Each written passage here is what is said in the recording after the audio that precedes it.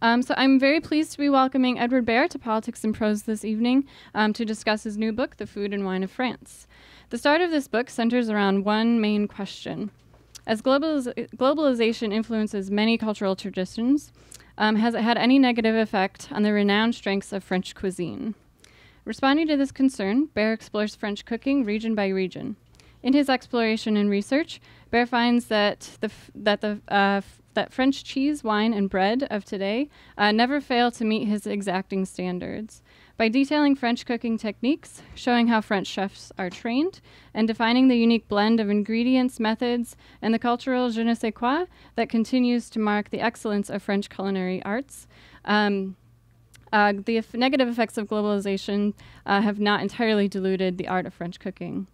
A review in the Wall Street Journal states, Edward Behr's the Food and Wine of France reminds us that there are still places in the world where good food comes from history and nature unimproved. Wild yeast spores, the organisms in the soil, salt from the sea, the coolness of limestone caves. If for no other reason, spend time with the Food and Wine of France to explore the cubbyholes of history. Edward Behr's writing has been featured in the New York Times, The Atlantic, Forbes, and the Financial Times. He is the founder of the magazine The Art of Eating, and he is also the author of 50 Foods, A Guide to Deliciousness. So please help me in welcoming Edward Behr to Politics and Prose.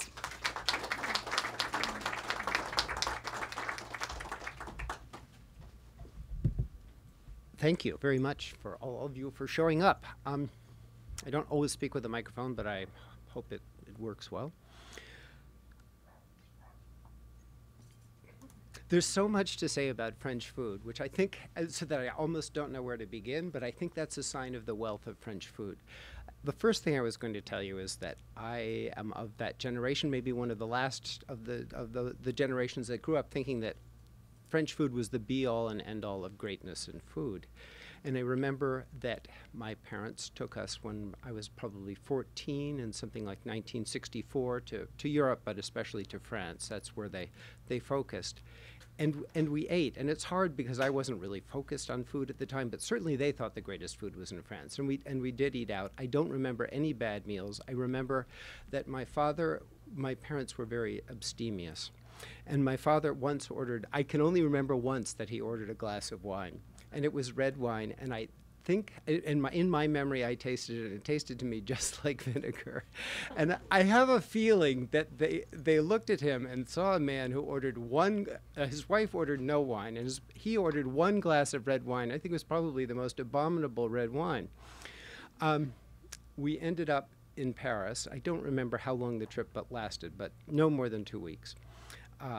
And my father was very careful with money, so that at the end he had something like $500 left over, more than he had planned on spending.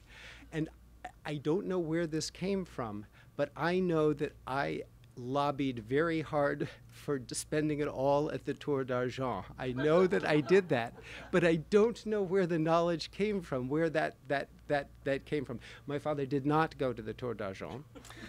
I thought it for a moment, I had it. We went to some place, must have been, all I remember is the Blue Boar, so it must have been Le Sanglier Bleu or something like that. And I think it had maybe 1 star. And for them, they spent a lot of money, and I do remember it was a really, really good meal.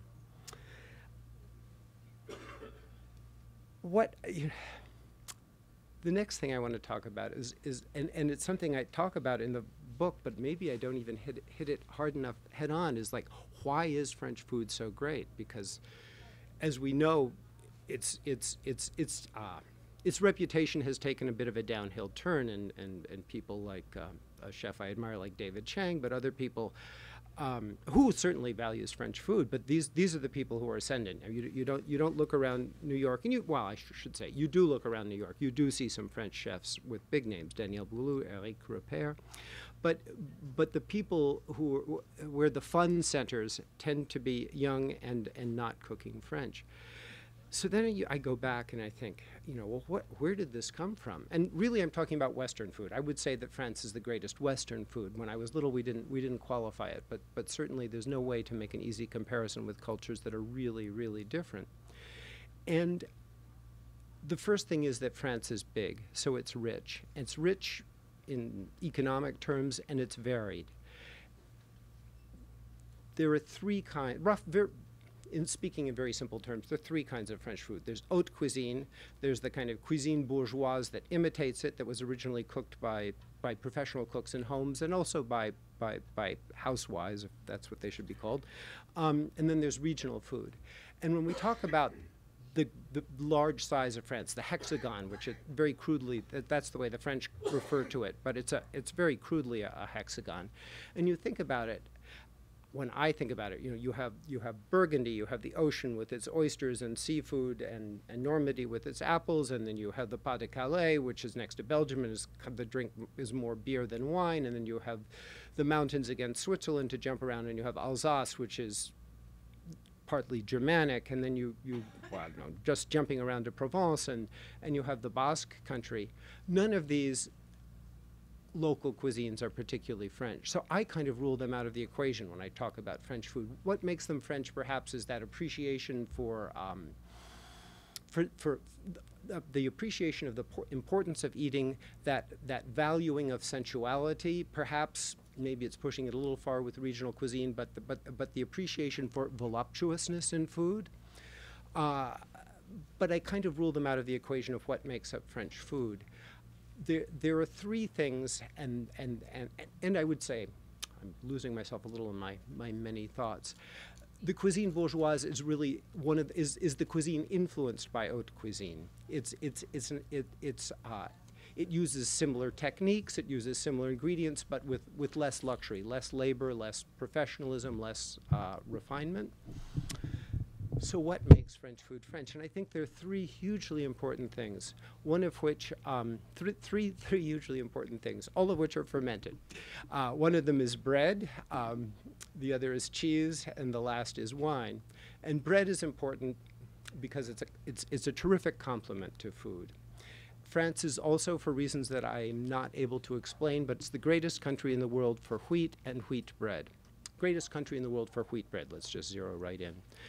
Cheese is important because it's so varied, which is back to the variety in the hexagon, and because when it's really good, it's great. So is bread, but cheese is a more complex food. And then the last, of course, is wine, which is both varied in France, not always great, as my father found out, but sometimes really, really great. And one of the things that the cheese and the wine do is they set a high standard. The cooking has to measure up. You can't have things that are that good, and especially when you're talking about everything the wealth focusing on Paris and originally the aristocracy, where luxury was a way of being. You can't have things that are as good as that cheese and especially that wine without having the food have to measure up. At the same time, there were other things that were really important from the the famous markets that were the belly of Paris, the Halles, date from the 1100s, and the first physical building called an Halles was built in something like, I think the date is in the book, but something like 1170 something. So the importance of markets and vegetables and meats, all the materials, is old. The luxury fruits and vegetables date really from the 1700s, which is also the same time, by no coincidence, that modern French cooking, as opposed to medieval spicy cooking, modern French cooking comes into being. So you have that. But the thing about wine to me dictates the thing which is most important about French food, perhaps most defining.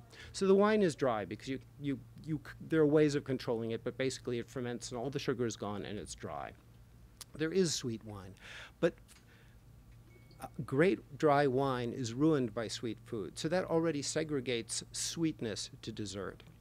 And you begin to have, in the 1700s, with this modern kind of cooking, you begin to have a structure, and a structure of a menu, not everything arriving at once.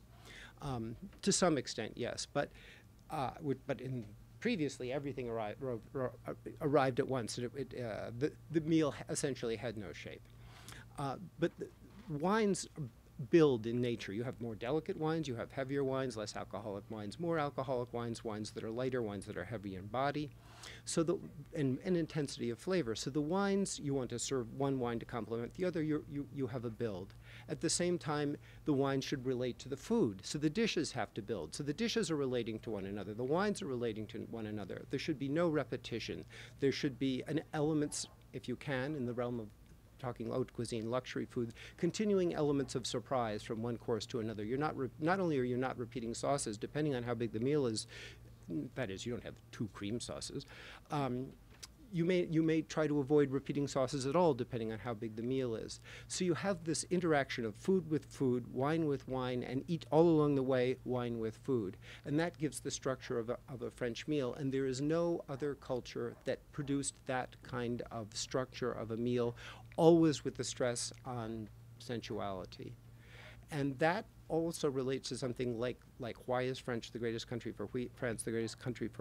I can't say, but it relates to this analytical nature of the way French think. And I would find this, you ask an artisan, a winemaker, you ask a question, and it might be me, the impulsive American, coming in and asking a question that isn't quite clear, logical, fully thought through.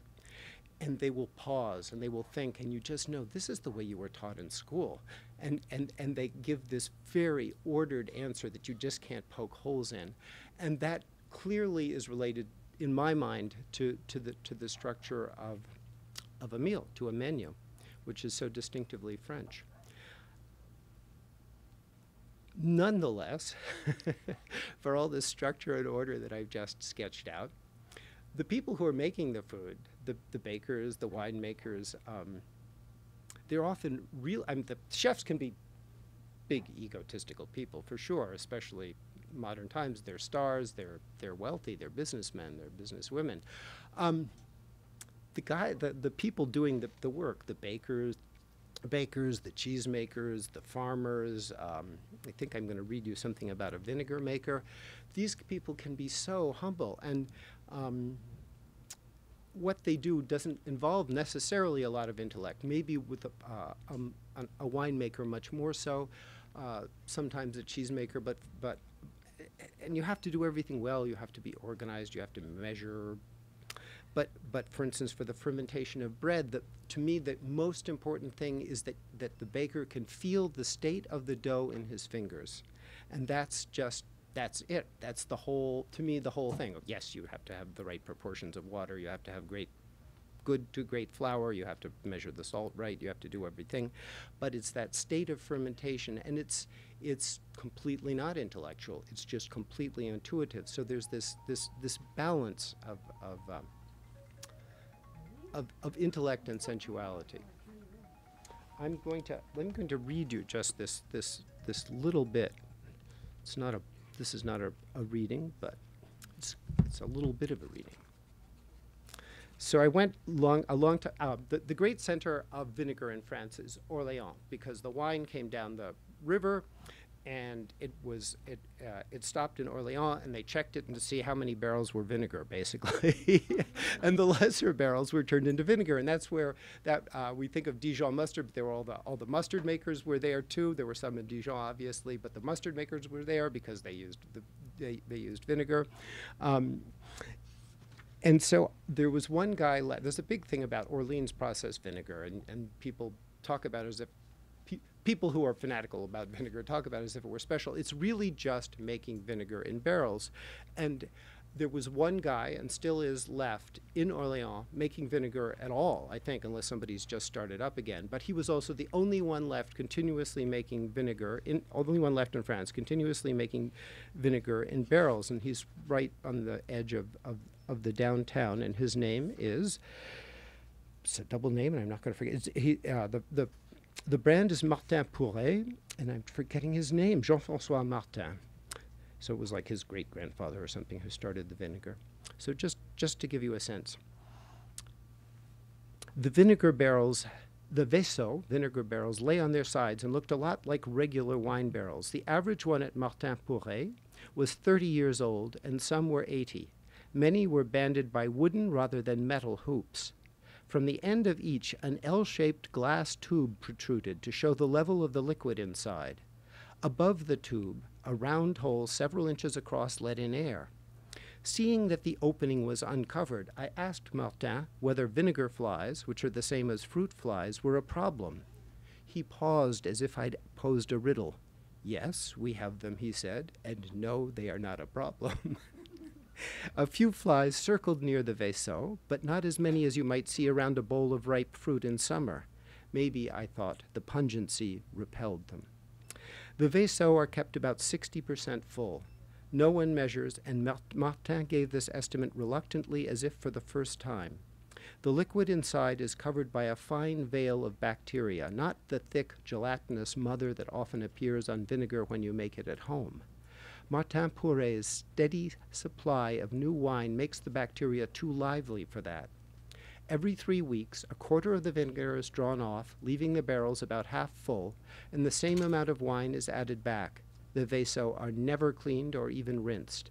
After the acetic fermentation, the vinegar is aged in great casks for 6 months, so that aromas can develop, as with wine, Martin said. I asked him about the advantages of using wood, whether it breathed, for instance. Yes, he seemed to say, commenting, if you put vinegar in something that is dead, that is inert. But the essence of his response was to explain that the company does what it has always done. Donc, ça marche bien. Therefore, it goes well. These are very American questions, Martin said.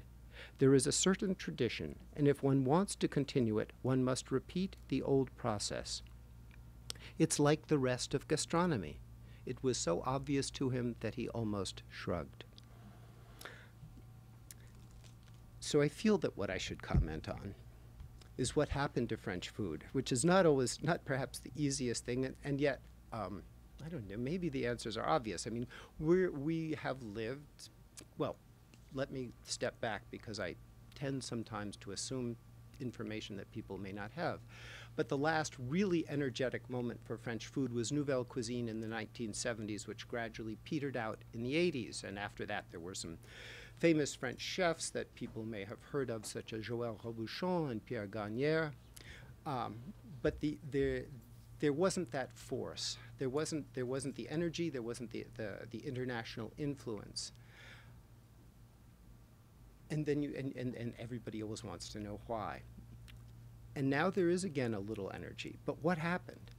To me, and these are my thoughts. But I think people's attention spans grew shorter and shorter, and France had been the center of food attention for 2 centuries, let's say. I'm not sure when it became just kind of internationally dominant.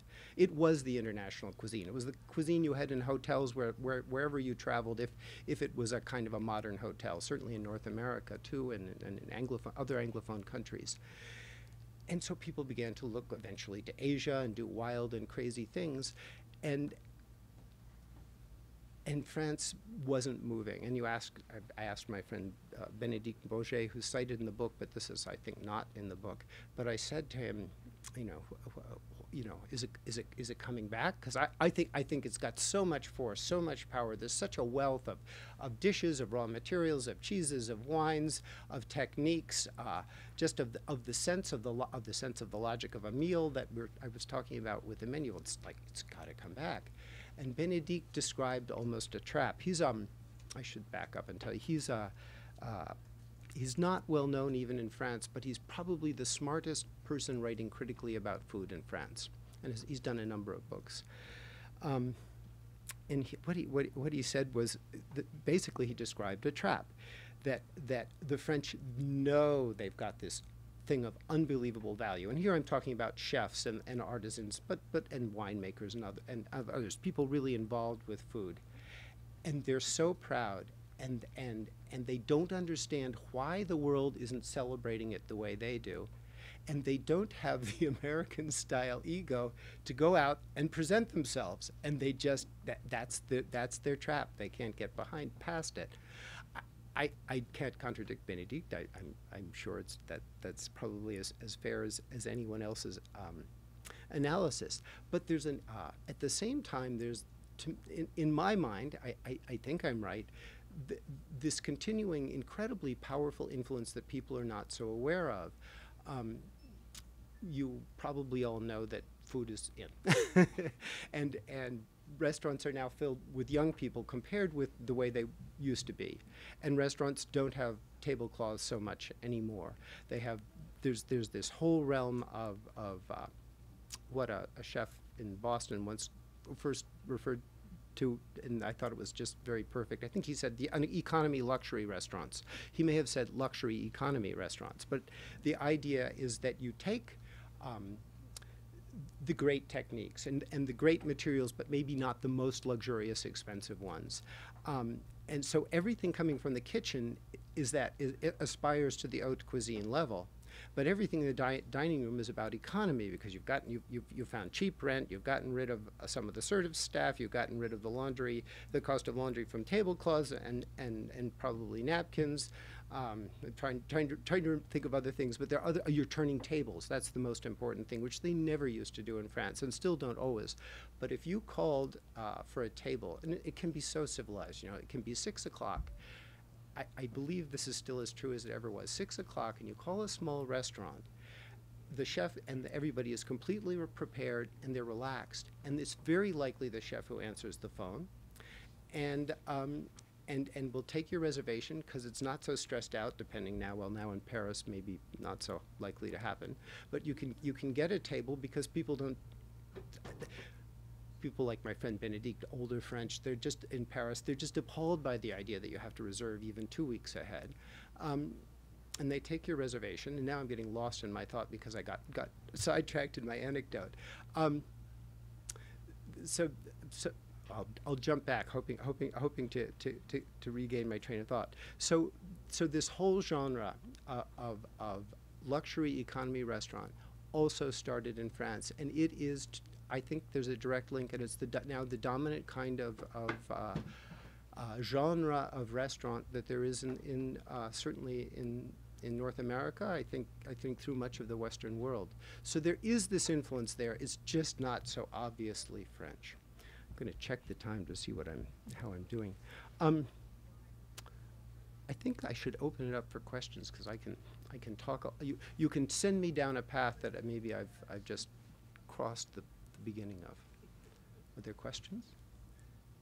No. Yes, a question. I'm sort of an old person. I imagine I cook like everybody here. We love food. When I lived in Paris in the 50s and 60s, people talked about la gamme des goûts.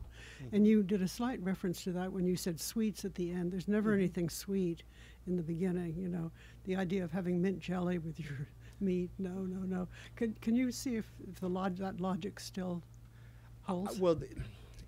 Overall, I think it does still hold.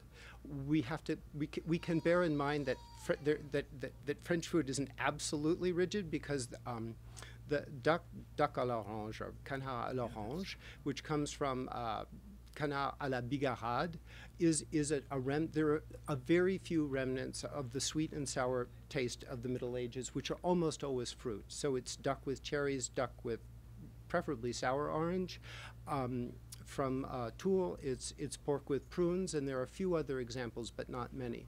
So it was never absolute, but it's not so much that you can't find a wine to match as a rule. But it might, if it's pushed, it could be a little exceptional. But pork with prunes would go with a Vouvray from Tours, for instance, which would have an edge of sweetness. Is it still so rigid? There have certainly been some move more toward sweet and sour kinds of things, but I think overall that still pretty much holds. That the French segregate their sweet and savory. And you eat the French way, remaining slim, never entre les repas, right? No. My wife says that I'm just a nervous person. Maybe I'm a fidgeter, but I've eaten pastry today, so. Anybody else? I've stunned you into silence. Yes. Oh, you should speak at the microphone if you can.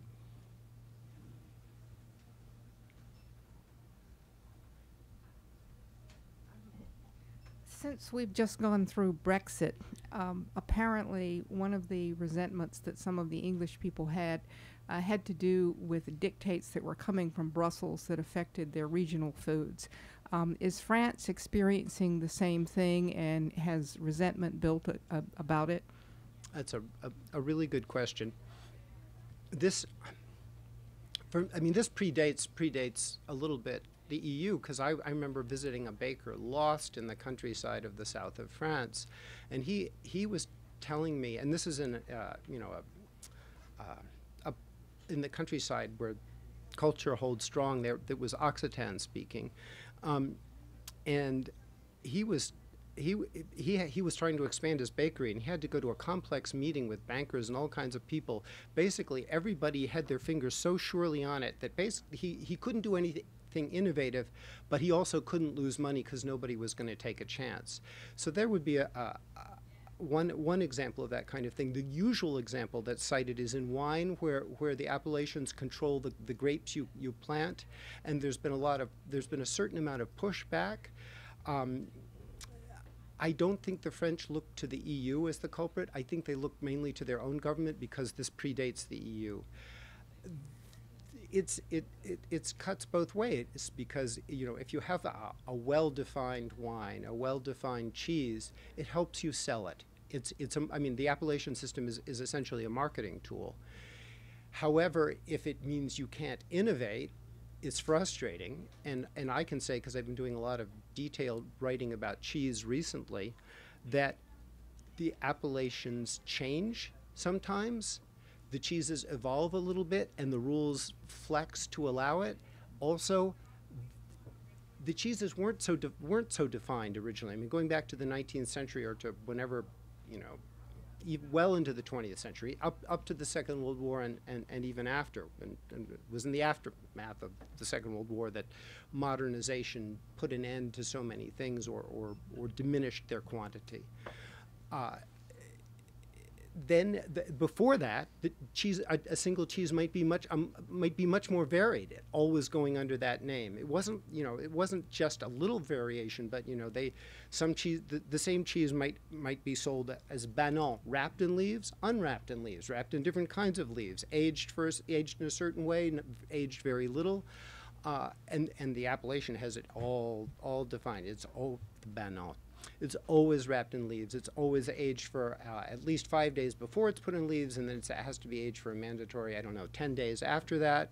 But in the past, it was almost inevitably much older. Anyway, so the short answer is there's some resentment aimed at the EU, but I think this is a much older problem in France, and it has very much to do with that analytical tendency that I talked about, I think. Yes?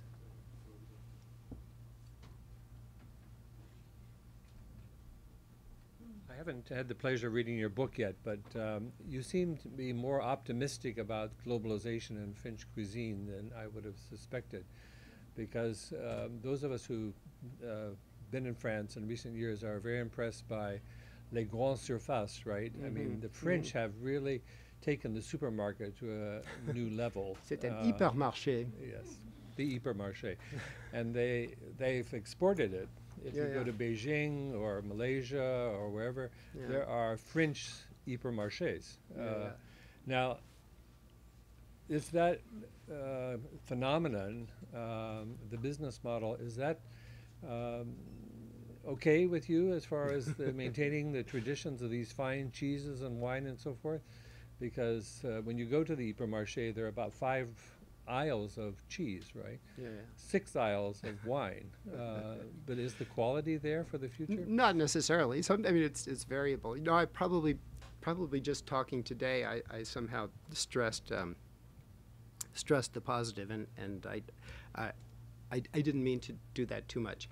I think what has happened, not to speak directly to the supermarket phenomenon, but what has happened is that the strength of French food is now in the hands of a very small number of people who would be who would tilt toward winemakers in terms of sheer numbers, but cheesemakers to some extent, bread makers, charcutiers, you know, the rare traditional really good mustard maker. I mean, there's been an enormous retreat and industrialization and collapsing of old firms into fewer modern firms. But I think that what they have conserved is still very, very strong. I think we're dealing with residue is too negative, but we're in terms of, all right, if you have a product, if you have a dish, it can't just exist in isolation. If a chef, if me, kid growing up in Chevy Chase, which I did, if you read in a cookbook how to make a dish, and you think you've got it and you execute it, it's not the same as if you grow up in a village or an area where everybody cooks that dish, and there's a local culture, there's a body of knowledge about what defines that dish and how it's made and how it should taste. So what we're losing is that aspect of French culinary culture, because fewer and fewer people are cooking at home. So you don't have, if you want, I don't know, a cassoulet from Castelnaudry. If not enough people are making that cassoulet, the sense of what that should taste like is going to be lost, and that's huge. It's not all gone yet by any means, but that's the thing that I think will continue to fade.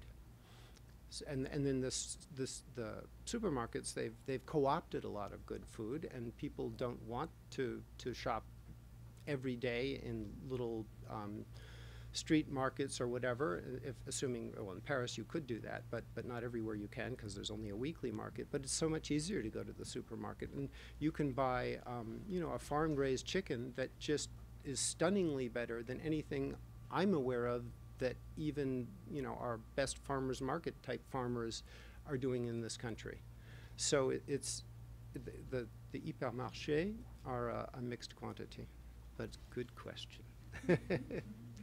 Keep me on the straight and narrow. So here we're suffering from rules that protect us. Pasteurized milk. Is that happening in France too, where everything has to be pasteurized? There has definitely been a loss and a fear. I mean, this is a funny example. Maybe it's a pastry example, but to me, an éclair or any kind of puff pastry, a pâte à choux thing, a profiterole filled with ice cream, the whole thing, well, a profiterole is almost the best example of it. That needs to be made at the last minute, and it needs to be filled at the last minute, just before serving, so it's crisp, so you have the contrast of texture. If you take fresh bread, as I learned one time years ago, I used to bake all my bread for about 10 years. I took this beautiful loaf, and we had a back pantry, and it was fall, and I wasn't thinking. And I took it and put it set it in the back pantry to cool, and it was cold, and the freshness was gone immediately. Real cold just destroys freshness. So you take your pâte à choux shape, whatever it is, and then you fill it, and you put it in your refrigerator. It loses all its texture, it loses all its fresh baked flavor, it loses its reason for being. So essentially, in France, that's extinct because it's required by law. You cannot get a good éclair in France. But you can't get one here either. I think of Italy, but it's not unique. A cannolo in Sicily should be fried in lard to order and filled to order too, and not so sugary sweet. But anyway, that's filled with fresh ricotta, preferably sweetened a little bit. But so it's a wonderful concept of something that's freshly baked and has that creamy, cool contrast. But alas, it's under threat from the bureaucrats. However, we can, in Vermont and next door in New Hampshire, we can get, the state allows us to get raw milk at the farm, so you can even get raw cream, which is a whole nother world. And raw cream butter, because they don't have, I mean, the whole difference is the cooked dairy products have a caramel taste instead of a taste which is very subtly floury.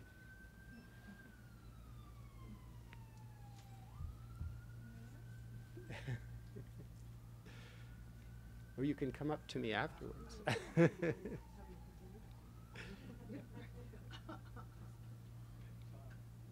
are we doing on time? I can read another thing.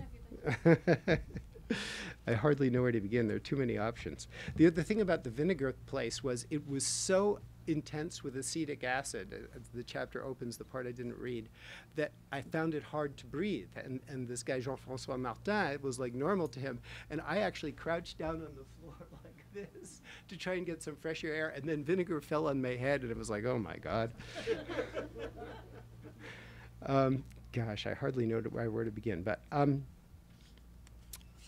this just, the book is very romantic, and I was saying this to somebody and they thought that was negative, like I was romanticizing. I think it's romantic in the good sense. So Comté is one of the great cheeses, and I think one of the things I'm most drawn to write about is mountain cheeses. It speaks to me. And this is the chapter, Comté, high pastures, joint efforts, and a big mountain cheese. Cyril and Florent Rabe milk 45 Montbéliard cows at their farm at the edge of the village of L'Abergement-Sainte-Marie in the Jura Mountains, not far from the Swiss border. The red and white breed is as much a part of the landscape of the Franche-Comté as its pastures, forests, and broad farmhouses.